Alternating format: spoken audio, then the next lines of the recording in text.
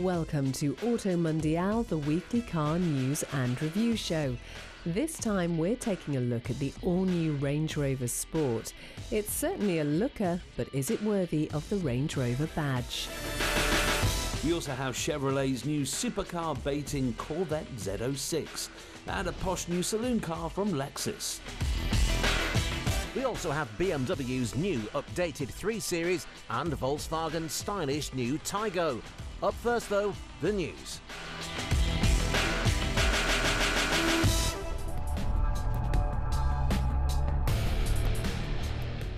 Volkswagen is celebrating 20 years of R-performance cars with a new special edition Golf.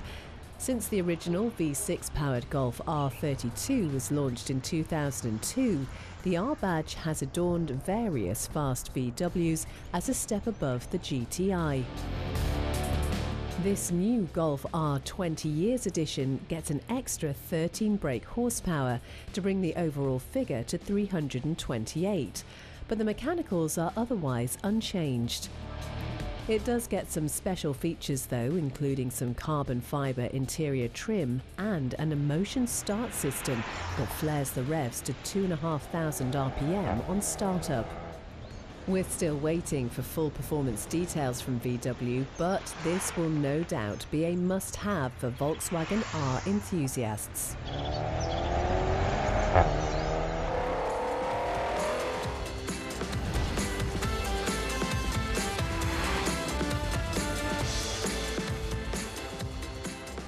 The BMW 3 Series is the brand's best-selling car, and for good reason. It looks good, drives superbly, and is competitively priced and equipped compared with rivals from Audi and Mercedes. And now the 3 Series has been updated with more kit and some updated styling. Starting with the exterior, the changes are far from radical. It gets some new, slimmer headlights which make the kidney grills look bigger, while M Sport models get a bigger lower intake. At the back there's a redesigned bumper complemented by a new diffuser, but otherwise the car is largely unchanged. Step inside and the changes are more apparent. There's a big new infotainment screen which BMW calls the curved display interface. It combines the 15-inch infotainment screen with a 12.3-inch digital instrument display, giving the impression of one big screen. Like other BMWs on offer, the system can be controlled either by the rotary iDrive control on the center console or via touchscreen. Physical buttons for the climate control have been binned, with temperature now controlled via the screen. Meanwhile, the gear selector lever has been replaced by a smaller toggle switch. Under the bonnet, the range of engines has been updated, but the cheapest way into a 3 Series is still the 320i Sport Saloon, starting at just under £38,000. For that, you get a 2-litre 4-pot, sending 181 brake horsepower to the rear wheels via an 8-speed auto. Next up is the 330i, now another 2-litre 4-cylinder rather than a straight 6. This time the motor produces a healthy 254 brake horsepower, allowing for a sub-6-second 0-62 sprint. The diesel 320d now gets mild hybrid assistance and is available with all-wheel drive, while sadly the 3-litre 330d has been dropped from the lineup in the UK. The plug-in hybrid 330e is still on offer, and so are the range-topping M340 models. The petrol version sits below the M3 with 369 horsepower, while the straight-six diesel version will likely be all the car you'd ever need with mild hybrid assistance and over 500 foot-pounds of torque. An updated M3 will be coming later in the year, as well as the long-awaited M3 Touring.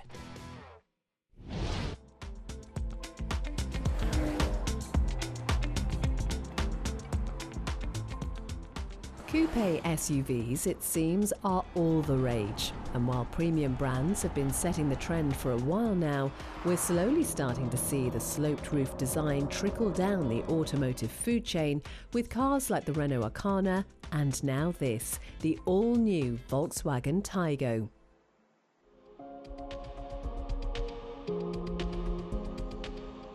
Based on one of VW's South American models, the Taigo is the smallest and cheapest way into coupe SUV ownership, with a starting price of just over £23,000.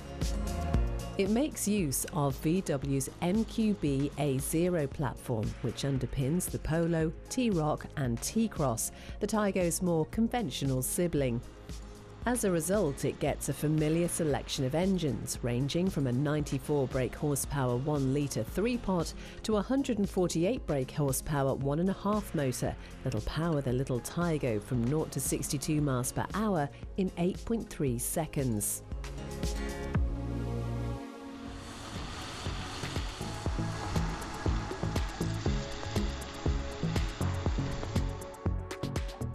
The main draw, though, for buyers with any coupe SUV is the styling.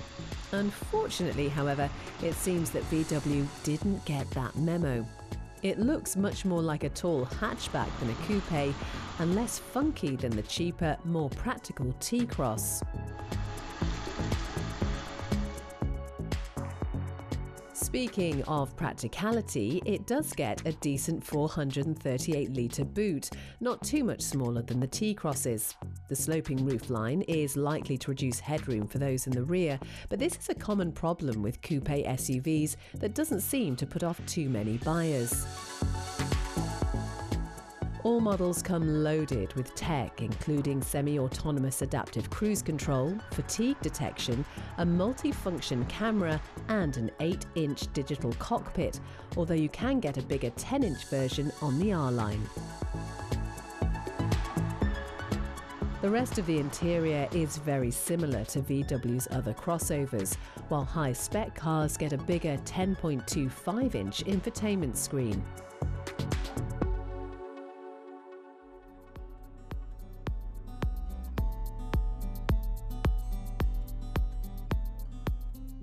Currently, there aren't really any direct rivals to the Taigo, but there are plenty of stylish small SUVs that make do without the coupe roofline, namely this, the Ford Puma. Eye-catching and great to drive, the Taigo will do well to win buyers away from Ford's smash hit crossover. All models are loaded with kit and terrific to drive, although it can feel a little cramped for taller passengers. And then there's this, the Mazda CX-30. Our favourite crossover thanks to its blend of high-quality interior, relaxed driving style and affordability. It looks superb too, with plenty of influence from the 3 hatchback. But it's inside the cabin where you will really notice the designer's hard work. Under the bonnet there is just one engine option, a bigger 2-litre motor available with either 120 or 178 brake horsepower. Mazda is hoping to prove that internal combustion still has a future with the Sky Active. In theory, it's engineered to combine petrol performance with diesel economy. In reality, while it is frugal, performance still seems to be somewhat lacking. The Taigo then may bring a desirable body style to a more affordable part of the market, but it seems there are still plenty of competitors for it to beat.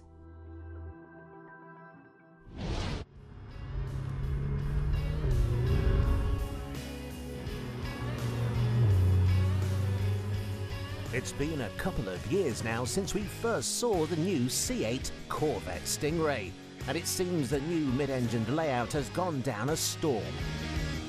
The waiting lists are full, while cars that find themselves on the used market are selling above MSRP. And now demand is about to get even higher with this, the new Chevrolet Corvette Z06, a lightened, stiffened version designed to be more at home on the track. Behind the seat sits the world's most powerful naturally aspirated V8, directly derived from the IMSA race car. It's a very modern power plant. Gone are the days of push rods for the Corvette. It gets double overhead cams, a flat plane crank, forged pistons and titanium conrods, allowing it to rev all the way up to 8,600 RPM. Power 670 bhp. Of course, to handle the extra power, the Z06 gets some chassis and aero tweaks, with new wheels and tyres, brakes and suspension. Increased downforce comes courtesy of a new rear wing and a wider front splitter with canards. The performance is incredible.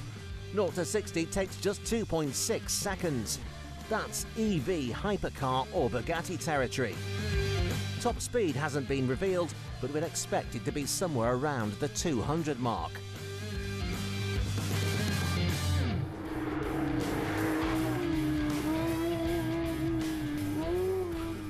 However, the Corvette has always had a big rear-engine problem, the Porsche 911. But with this latest Z06, is the best America has to offer finally a match for the equivalent Porsche, the GT3. Well, for starters, the German performance stalwart is down on power versus the Vet. It makes do with 503 bhp, although it is lighter, achieving 62 from rest in 3.4 seconds.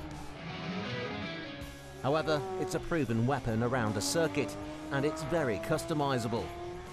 Best of all, you can choose to have your GT3 with a proper manual gearbox, a very rare treat indeed these days. But there's no denying the appeal of the Corvette. Sub 3 seconds to 60 and a big, naturally aspirated V8 are guaranteed to raise more than a few smiles.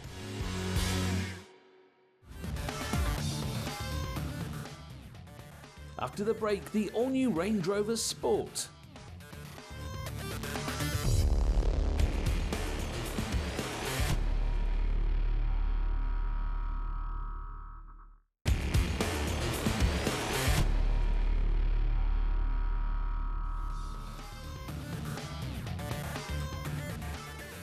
Coming up, the 2023 Range Rover Sport. But first,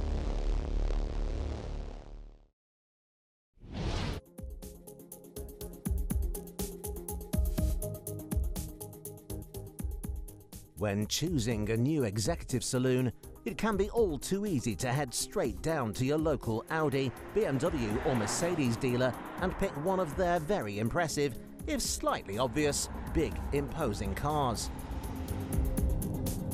However, might you be better off looking at options outside of Germany's Big Three?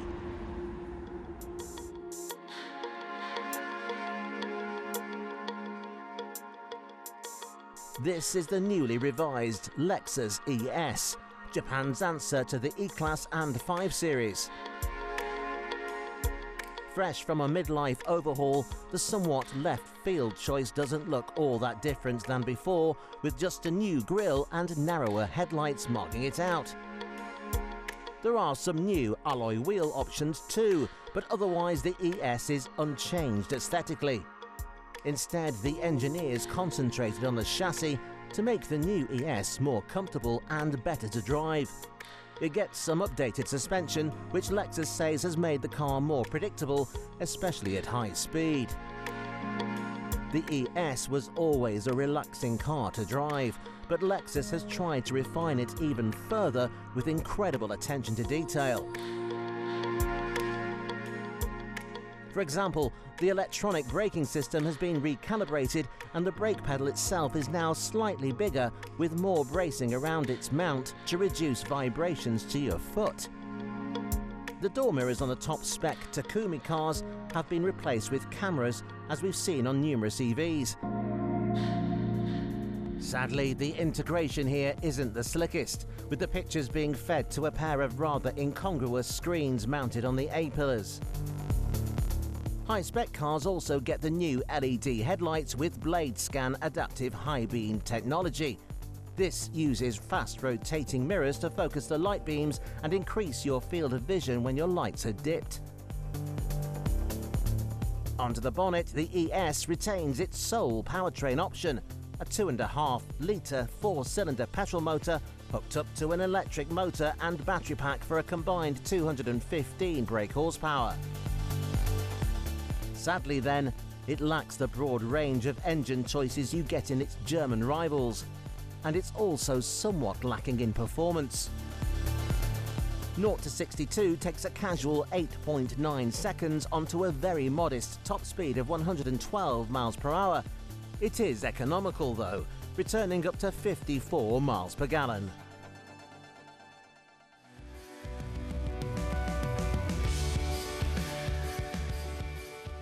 However, those looking for a non-German XX saloon aren't limited to the Lexus. This is the Jaguar XF, possibly the best looking car in this class. Available with a selection of petrol and diesel motors and as a saloon or an estate. The XF is more in line with BMW and Mercedes. It also gets a beautiful cabin with JLR's excellent Pivi Pro infotainment system.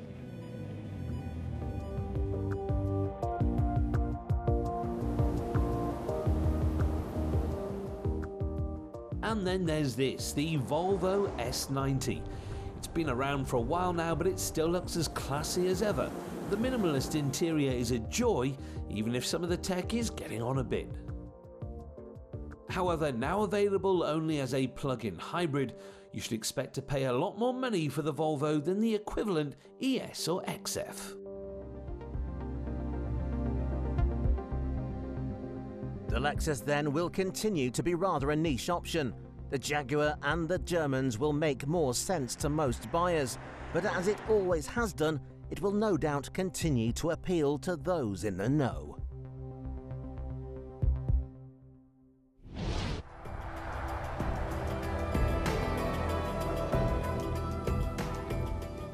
Ever since its introduction in 2005, the Range Rover Sport has been a mainstay in the mid-size premium SUV class.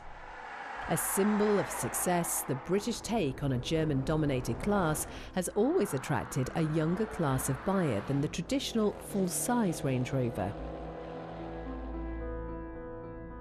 Now, in its third iteration, JLR's latest offering will have a lot to live up to after an especially successful previous generation. In that essence, the 2023 Range Rover Sport's design is mostly a case of if it isn't broken, don't fix it, as the new car shares many styling cues with its predecessor. On the inside, it's the same story, with an elegant look bringing the Range Rover Sport into the new age of motoring, with large touchscreens replacing many of the physical buttons. The grandiose feel carries on throughout the cabin, with optional massage seats with ventilation and endless adjustability.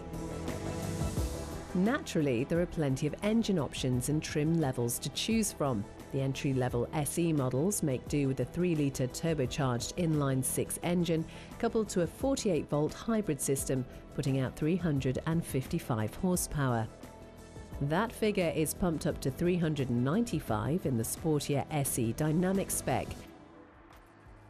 The same 6-cylinder engine is coupled to an electric motor to make the P440e plug-in hybrid model, while the lineup is topped by the fiery P530 First Edition, the only current option running the twin turbocharged 4.4-litre V8. With an 8-speed automatic box and 4-wheel drive, the V8's 523 horsepower will send it to 60 miles per hour in under 4.5 seconds. As one would expect from a heavy SUV with large capacity engines, the Range Rover Sport is far from the most fuel-efficient vehicle on the market, hitting a claimed 25 miles per gallon in V8 guise. Thankfully, electrified options will improve that, as well as decrease your road tax bill. Following in the previous Range Rover Sport's opulent footsteps, the new model starts at the considerable price of a smidge over £79,000. Although it remains firmly in its place in the Range Rover lineup, that figure makes it a lot more expensive than the majority of its rivals in this class. Up against the Audi Q8, one of 3 offerings in the class from the German brands, the Range Rover seems far from a bargain. The Audi starts at £69,000, and for that you get an awful lot of car. It's a big old thing with a 3-litre V6 and plenty of modern-looking tech. Audi's infotainment is up there with the very best, but next to the ultra-stylish Range Rover, the Q8 does look a little plain. What it lacks in style, though, it makes up for in practicality. Despite its coupe shape, the Q8 has a truly enormous boot, something that'll be important to many SUV buyers. One thing the Audi doesn't have, though, is that coveted Range Rover name. As we've seen from the success of the Evoque and the Velar, it's a badge that sells. And with its exquisite styling and great range of engines, not to mention its genuinely impressive off-road ability, this new sport looks set to be as popular as ever.